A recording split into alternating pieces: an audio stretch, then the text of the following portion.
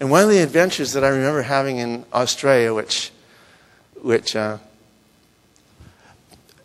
it would, if I was on Who Wants to Be a Millionaire, you know, with, have you ever seen Who Wants to Be a Millionaire, where you answer a question, and Regis Philbin always wants to know, well, how'd you get that answer?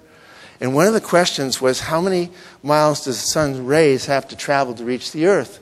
And I knew that one, because one of the things I did in Australia was, with my boss, we bought an airplane sight unseen that had crashed in the Simpson Desert, and we rebuilt it. We flew it out like a flight of the Phoenix. And one of the things that was really important to know whether we could fly it out or not is if the crankshaft of the engine was bent.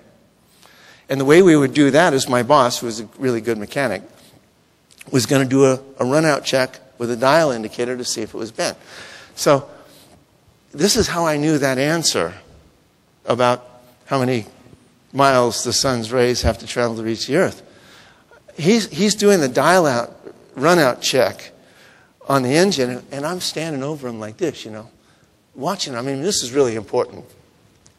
And without looking up, he goes, you know, the sun's rays have to travel 93 million miles, and there's always some bastard to block the last 3 feet.